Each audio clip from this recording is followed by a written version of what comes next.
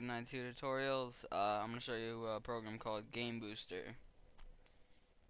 Once I find my internet, whatever, I'll use the quick key button because I can't see it. Alright, you go to farfa.com, FARAHFA.com. You click on this one for the forums, log in, go to programs, new programs, GameBooster. And then you download it. You wait the 5-6 seconds, whatever it is. Alright, you download it. Okay. You go to your downloads. You extract it. Alright, you install it.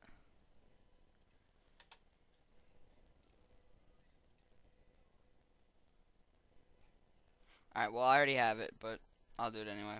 It's gonna uninstall and then. Alright, deprogram files for me. You can change it to C, whatever you want. Desktop icon. Alright, finish. Okay, now you have this. These are what's running on your computer. Switch to gaming mode.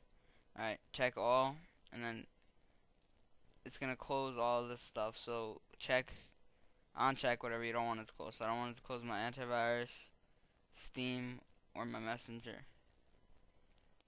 Alright, and then you just close them. Get the little flash.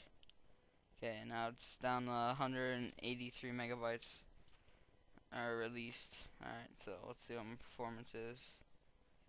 8, 18, 9, 18. Alright, back to normal.